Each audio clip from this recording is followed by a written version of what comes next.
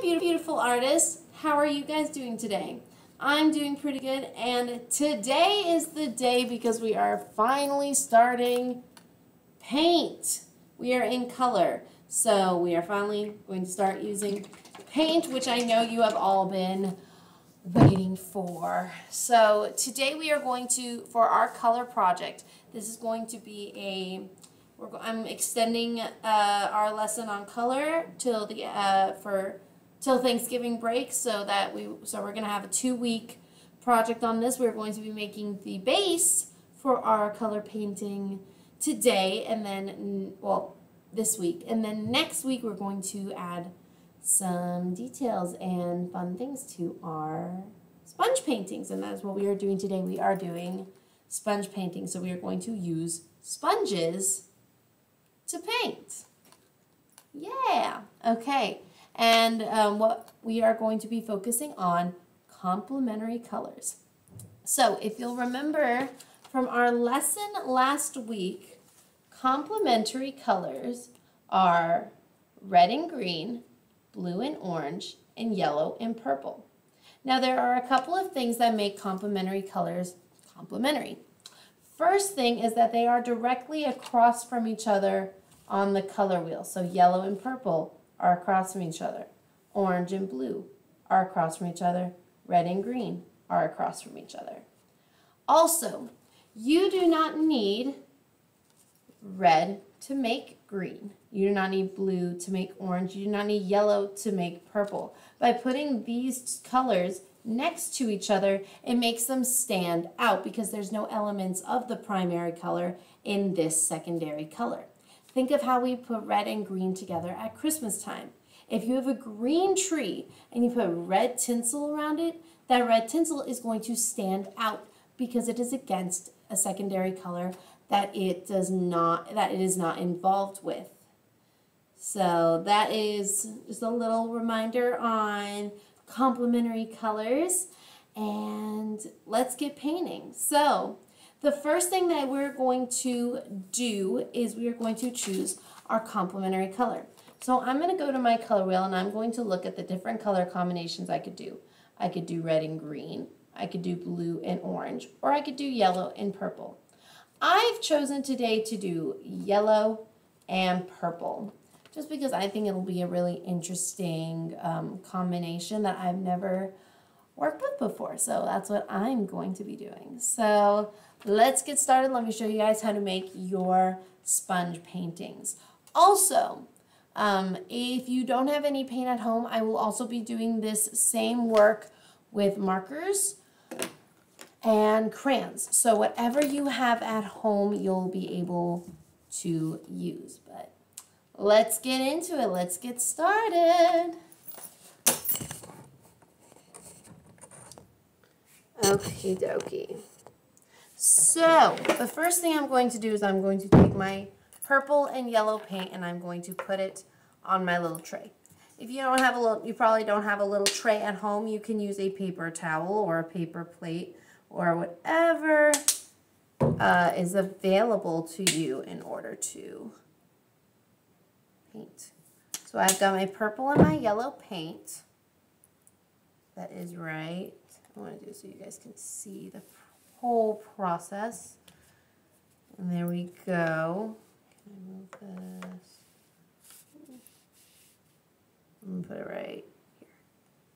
That'll be fine. Because I'm only going to do half the page with this, and the other half will be with the markers and crayons, just so you guys can see that process as well in case that is what you are needing to do at home. But I'm going to take 3 sponges. You do not have to have 3 sponges. This works just as well with 2 or even 1 if you rinse as you go. But I have my 3 sponges. I wet them, and then I squeezed out as much of the water as I could. And so those are my 3 sponges that I will be working with. One of your sponges is going to be for your primary color. One of your sponges is going to be for your secondary color, and your last sponge is going to be for blending. So let's get started.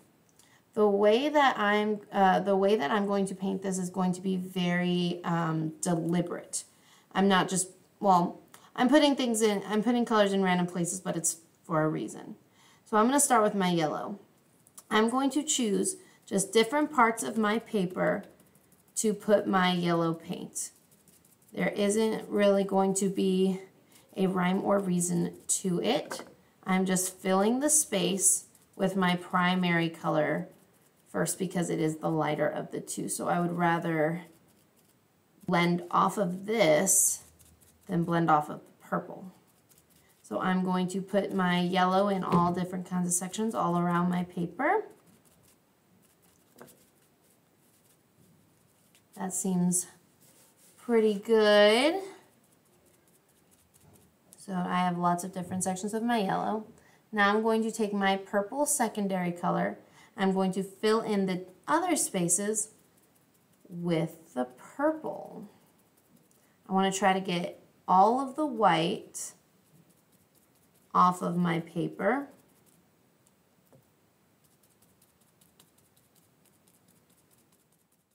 And fill in all of those spaces.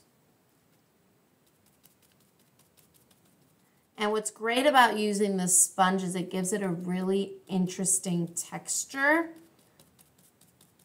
which I personally love when paint looks like it has a texture to it.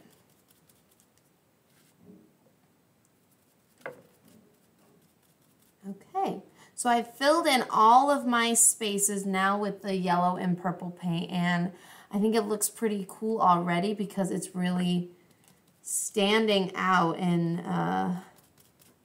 looking like I wanted it to. So that's very exciting. And the last thing I'm going to do is I'm going to take my third sponge and I'm going to, these parts where the two colors are coming together, I'm going to kind of blend them. I'm going to just go around the edges where the two colors are coming together and blend that out so that it all looks very cohesive, and it also ends up creating a whole new color. Put that over there. I think I've gotten all my spots. And you can see I have a lot of spaces of yellow, a lot of spaces of purple, and a lot of spaces of this new color. Now, by doing that, I got rid of a good bit of my yellow, so I'm going to come around to my yellow sections again and give that one more dab because I definitely want the yellow to be a prominent player in this painting. And there we go. That's really all we're doing for our sponge painting is we're going to put the primary in some places, then we're going to take the secondary and put that in some places, and then blend the edges in between. So there we go. It looks more brown than it actually is on the camera. Here's a close-up. I love how the texture that it's created. I love how the purple and the yellow are really standing out next to each other, and it's very interesting. So that is step one of our project. So when you finish this, you will want to set it aside to dry and hold on to it for next week when we add some details and things like that. Now I'm going to clear the paper towels off. I'm just going to move them to the side so that I can work on these two blank sides with the crayons and markers for those of you who do not have paint at home. So I'm going to start with crayons. Same thing like the paint, I'm going to take my crayon and I'm going to color yellow in different spots all around the page. Same thing with the purple. Now I'm not going to have a third crayon to like blend it or anything. And even if you don't really like the way that the two blended paints look together, you can just do two sponges, just do the two colors. That's fine. I kind of like when they're a little bit blended, but I'm going to give you guys some creative range on this. So if you prefer to just have your two colors and not the blended section, that is fine and completely up to you. So I'm going to color in all my white spaces that I haven't already made yellow, this purple color.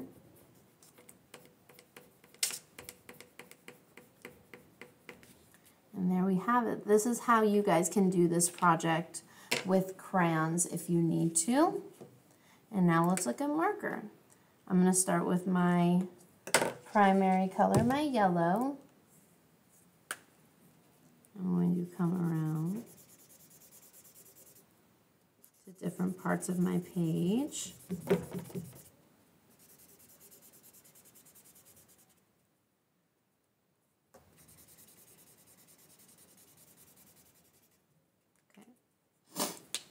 And now I'm going to do my purple to all those spots that I didn't get before with the flow.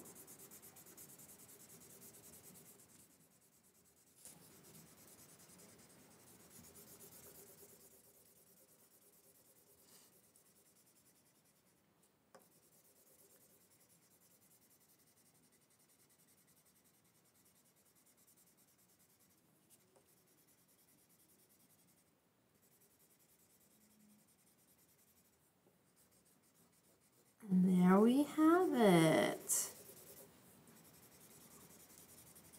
I'm going to make sure that I get as much of the white off of my paper as possible.